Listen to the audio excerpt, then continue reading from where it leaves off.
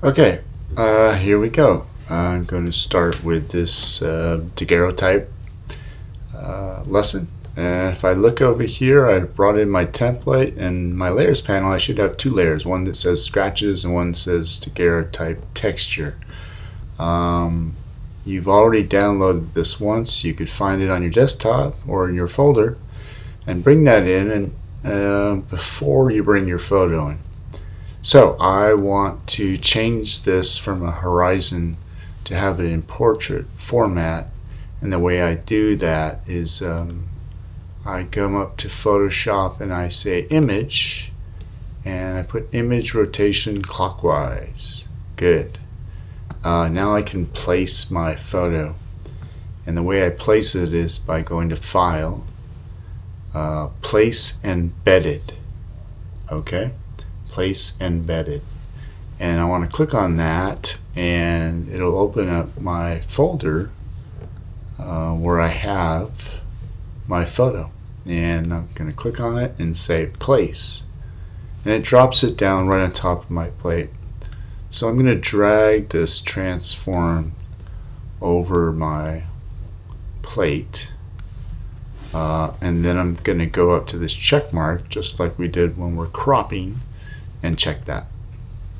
Okay, the first thing I want to do in my layers panel is bring this photo down below the scratches and the daguerreotype texture. So I drag it down there and I can't see it anymore.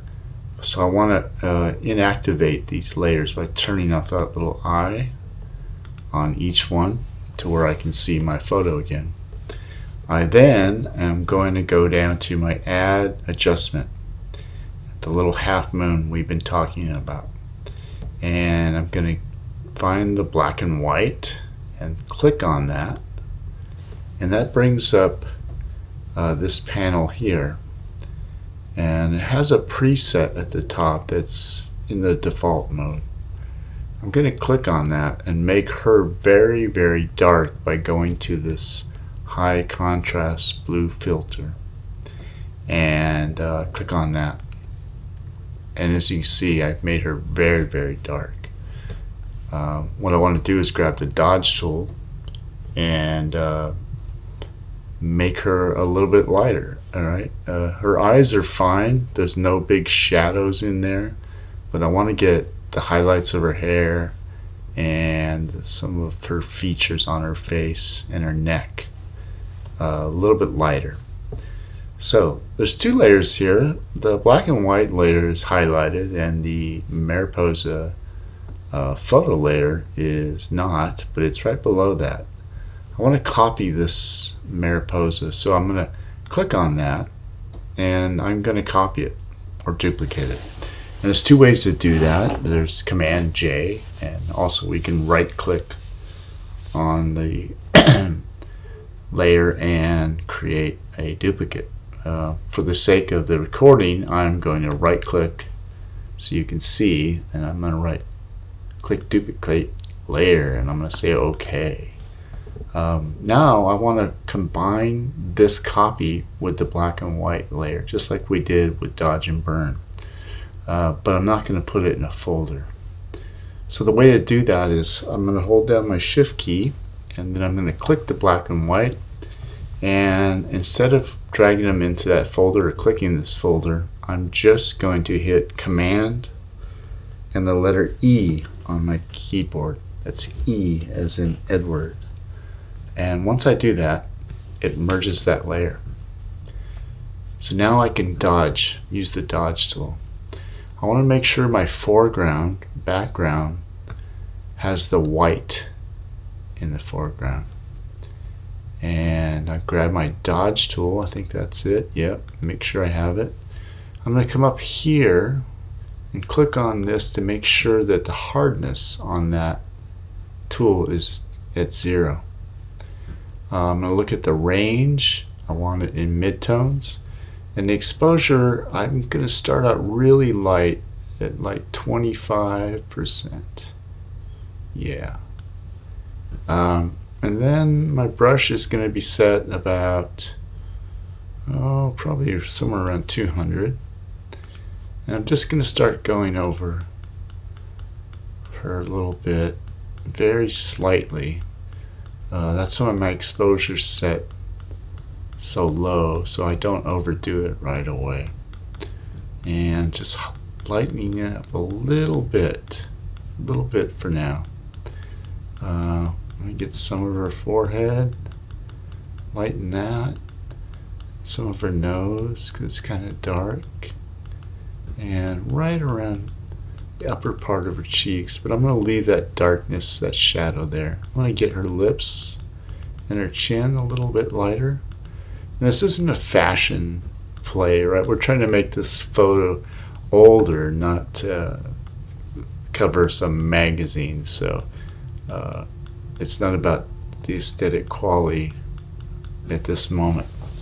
Okay, I'm happy with that, and I'm going to go over to this black and white layer, which I've been working, and I'm going to click the layer right on top of it, the Daguerreotype layer, and I'm going to click on that little eye so I can see it. I can't see her anymore, so I'm going to go to the blend mode, which is set at normal right now, and click on that and go to soft light.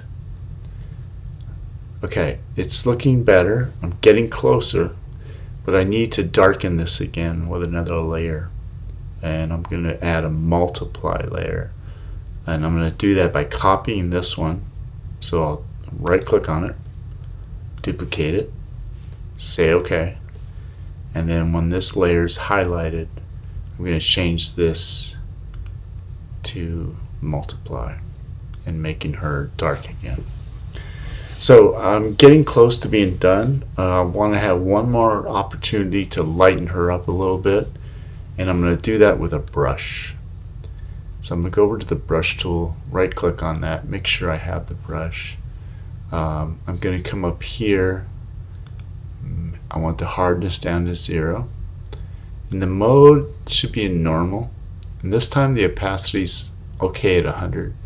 And this flow should be at 100 too.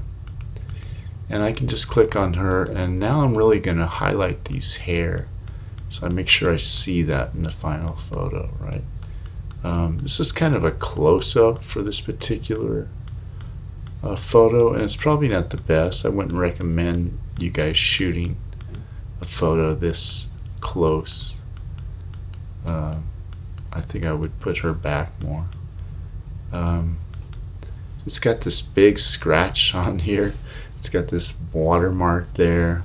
It's definitely looking aged. I'm liking it. I think it looks good. Okay, I'm done with that. I'm gonna do 2 more things. I'm gonna go above the layer we're on to the scratches layer and activate that, and then so I can see it, I'm gonna click on the eye, and she goes away, and I have this big black thing. So I'm going to get rid of that by going to the blend mode and changing it from normal to screen. And now I can see all those timely scratches on her. The last thing I'm going to do is go and add a sepia look, a sepia color. So I need to add an adjustment layer, the half moon. Click on that. Instead of choosing black and white like we usually do, I'm going to go to hue and saturation and click on that. And that opens this on top of my layers panel. Right up here next to these eyedroppers, I can see this word says colorize. And the box is empty. I'm going to click on that. And she turns this bright sepia color. It's too much. So I'm going to go to the hue. And right here where it says 0, I'm going to click on that, and I'm going to type in the number 36. And I can see that it's changed that. And now I have my Daguerreotype look or style. I've aged this picture quite a bit. I can now be done. Or I can add some text at the bottom by grabbing some, my text tool is just right there. I want the horizontal text tool, and I can type in, I can choose the font that I want from over here. I can choose the size of it. I would stay in sharp, but I can change the text size to a much smaller one, and then I can type that in. I'll leave that up to you. Okay,